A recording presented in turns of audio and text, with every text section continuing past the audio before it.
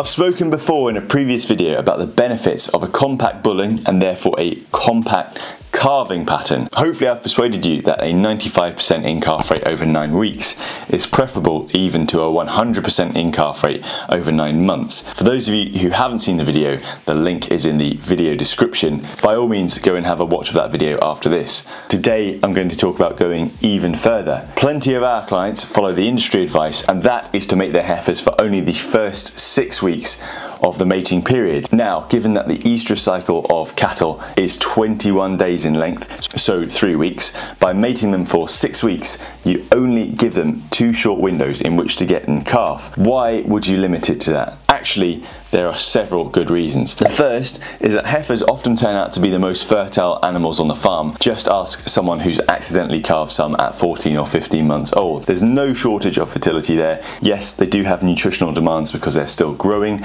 but actually they're not having to rear a calf, and their reproductive tract is not having to recover from growing and delivering that calf a short while before. So, assuming they're being fed enough, they are set up to win. Reason number 2 is that in our experience, if farmers have one age group they struggle to get rebreeding successfully, it is the first calvers, and by that I mean heifers which have had their first calf and are hopefully conceiving their second. That's because there's a much greater challenge on them. There's still a little bit of growth, they're having to rear that first calf, they're joining the cow herd to this social change, and of course the reproductive tract is having to recover from that first calf as well. The more time we can give them to recover so they can get back in calf successfully, the better. And so by calving heifers only in that first 6 weeks, we give them the maximum amount of time to recover and get back in calf. That should improve pregnancy rates in that slightly awkward first calver age group. And looking to the slightly longer term, we have reason number 3, and that is by only giving heifers 2 attempts to get in calf and culling anything that's not in calf, you are applying some really good selection pressure. Retaining these heifers that get in calf in the first 2, and ideally the first cycle, you are only retaining the very best heifers. This is especially important if you are breeding your own replacements, but even if you're not,